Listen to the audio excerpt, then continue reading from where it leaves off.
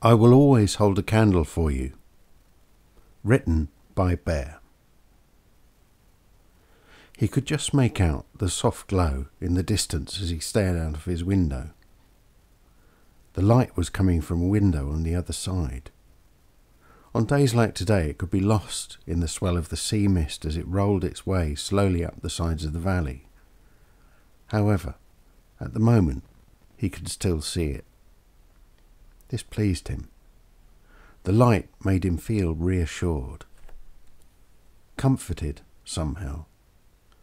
He'd never been able to place the building where the light came from. That didn't matter, so long as he saw the light. Most evenings, he sat amongst his thoughts, staring out to sea, watching the waves dancing on the shore. Or on more windy and stormy nights, they pounded on the beach, as if it had caused the sea to vent its anger on the stones. It wasn't that he had a problem with alcohol. In fact, he didn't. He just enjoyed the warm feeling of numbness it provided. His life had lost its edge since he lost Hannah. He no longer put any heart into what he did. Lost. That seemed to be such a meaningless word. It sounded as if he had misplaced her. He would never have done that. She had almost instantly become the reason for his living. He remembered that night as if it were yesterday. That is such a cliché, but it was true. He'd walked into the bar where the band were playing, had scanned the room for his sister, who would be there with a friend. He saw Hannah before he saw his sister. In fact, he can't even recall seeing his sister. All he could see was the girl with the open smile and the sparkling eyes. He knew at that moment what effect she would have on him. The look she returned had sealed the deal. This was for eternity. When he spoke to her, which he couldn't help, she was softly spoken with a trace of a whisper, and her scent he could only describe as a scent of beauty. It was not because of her perfume, but something that emanated from her. Their natural conversation that night had led to a 10-year relationship that was to haunt him for the rest of his life. His trips to the supermarket were few and far between. He'd tried to avoid them, as they represented normality. He no longer felt normal. Most of his food came from the small local shops or the fishermen's stalls on the beach. The only reason for the supermarket was that it was the only place that sold his favourite, Plymouth gin. Seemed so ridiculous, as you could get other brands from other shops, but this was what they had always drunk, and so it seemed right, both morally and to suit his taste. It was whilst on one of these jaunts that he first saw her. As he passed the end of the drinks aisle, something made him turn and look. There she was, her smile dancing on her face. It made him smile involuntarily. He caught himself, but it was too late. She had seen. She smiled in his direction, then looked back to the shelf. As he was in the queue to pay, he found himself surveying the other queues to see if he could see her. A rush of guilt washed over him. How could he even think? She had always said, no one can avoid the appreciation of beauty wherever it comes from. This had not made him feel any better, as she was no longer with him. When he got home, he was aware that he had not stopped thinking about her. In the 20 years since Hannah had been taken, yes, that's what it was, taken so cruelly from him, he had never even glanced at another woman. How could he? No one could ever fill her place. Ever. The next time he went to the supermarket, which was nearly 3 weeks later, he began systematically searching the aisles for this girl. Well, he referred to her as a girl, but she must have been about the same age as him, maybe mid-50s, but she seemed like a girl to him. He wasn't expecting to find her, let alone so suddenly, and to have such a close encounter. As he was waiting in the queue to pay, a voice, a soft, gentle voice from behind him, said, "You can't beat Plymouth, it's the best." He turned quickly, too quickly, as the voice sounded so familiar. "Yes," he stuttered. "West Country."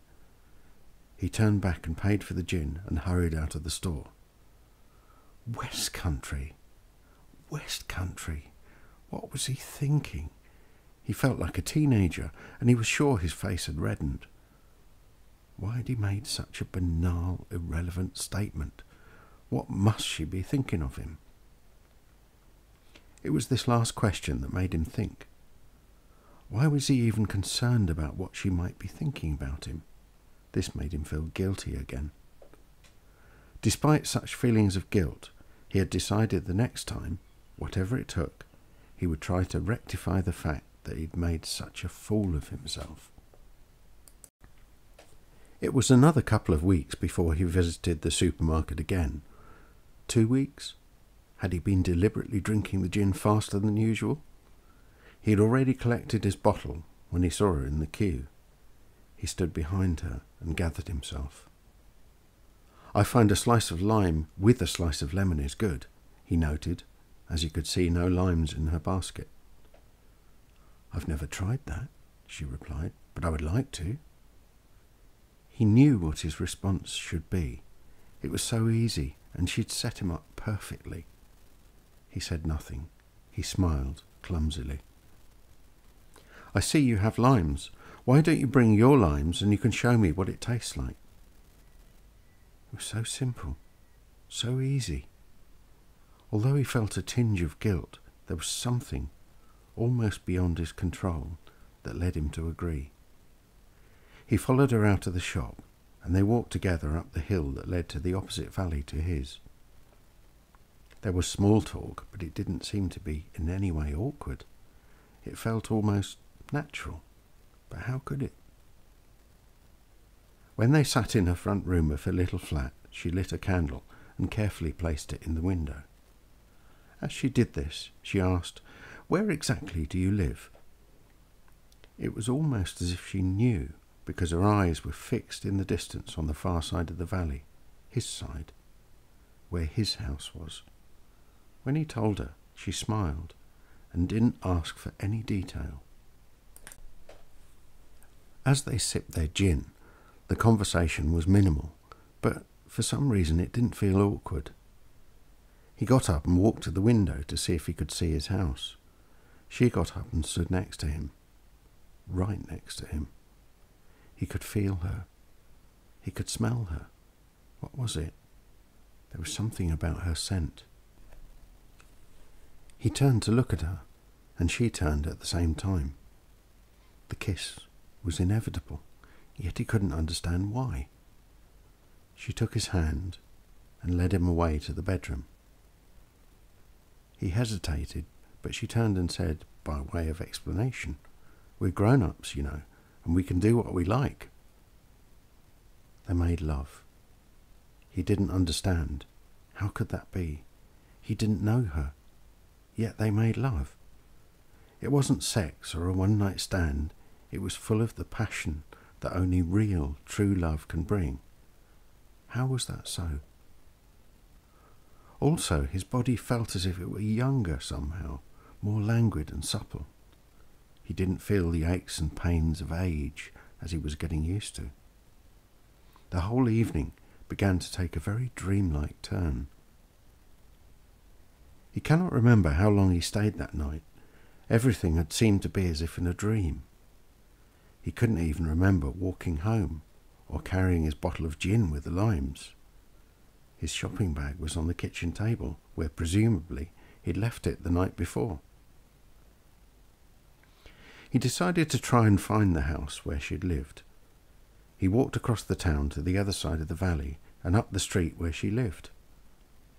He thought he'd found the building where her flat was. He found that quite easily, but couldn't find the side gate that led through to her flat. As he was looking puzzled at the house, someone came out from the front door. He stopped them and asked if they knew who? He didn't know her name. He asked if they knew the girl that lived upstairs at the back. The woman responded quite sharply. There's no one at the back upstairs. That's part of my property. The only other person in the building is the old lady downstairs. There was no response that he could think of, or even make, that would have solved this mystery. She could not possibly live there. How was that so? He returned home and sat down by his window and poured himself a gin and tonic with both lemon and lime. He noted that there was one lime missing from last night. He absent-mindedly looked out of the window. As dusk was falling, he noted the yellow light on the distant hill. Yellow light. A candle. He rushed, and as quickly as he could manage, he made his way back to the street where he thought she had lived.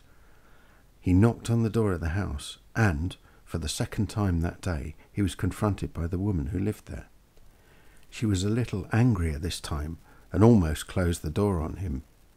But he managed to persuade her just to respond to one question. Had she lit a candle in a back upstairs window? "No, I have not," she replied angrily. "Candles are very dangerous, and I would not allow them in the house."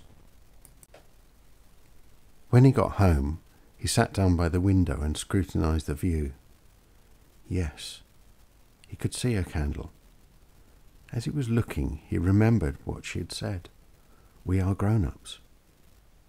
He also remembered when Hannah had said the self-same thing to him all those years ago. Then he recalled what Hannah's last words were to him. "I will always hold a candle for you."